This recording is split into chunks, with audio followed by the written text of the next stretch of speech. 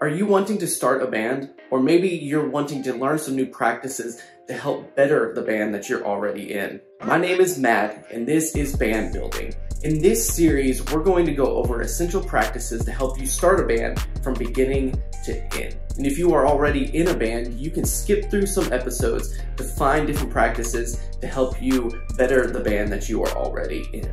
Now, to give you a little bit of background information about myself, I spent the majority of my adolescence in the underground music scene, playing in small venues and basement shows and that kind of stuff. I learned how to build a band from scratch during that time and how to find shows and promote ourselves and how to play in a band of people in the first place. In my adult life, I transitioned into playing in different churches and also working in them. I learned a lot of practices there that I think are beneficial to not just church bands, bands outside of the church. So if we can, just take the word church and we're just gonna throw it to the side for now. What I really wanna focus in on is some of the practices that I've learned there and helping translate that into your band, whether you are Christian or not. I believe some of these practices will help better your band or help you even start a band in the first place. Every Monday night, we will be uploading a new episode to this series at 6 o'clock, and we are starting with one episode already, so I hope you check that video out now.